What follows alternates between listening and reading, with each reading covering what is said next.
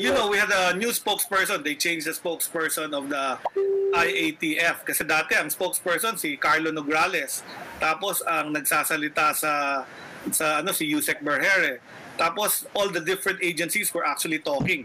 Yung DND, Department of National Defense, yung DILG nagsasalita din, yung police nagsasalita din.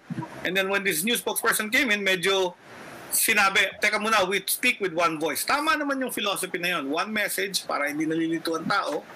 Pero ang problema nung nangyari yun, na-hug yung microphone, maraming hindi nasasabi that are happening at ground level. So meron na tayong National Task Force, nag-i-implement ng National Action Plan.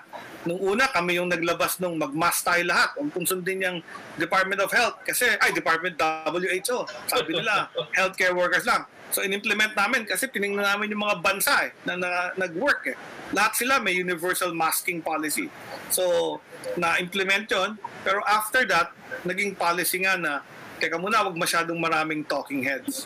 Now we're suffering from that policy and we're recommending na we should have more talking heads.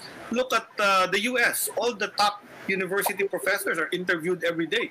When I watch this cable news, talagang laging may professor sa Harvard, professor sa each state has their own top university, and the top professors in emergency, in infectious disease, in epidemiology are all being interviewed. Kailangan natin ganun din dito. I think the people want information. Sabi nga namin when I was studying disaster medicine and epidemics, the problem is not the infectiousness of the virus. Why? Because rumors spread faster than the virus. And that's our big problem. So when you have only one voice, more rumors will happen kasi walang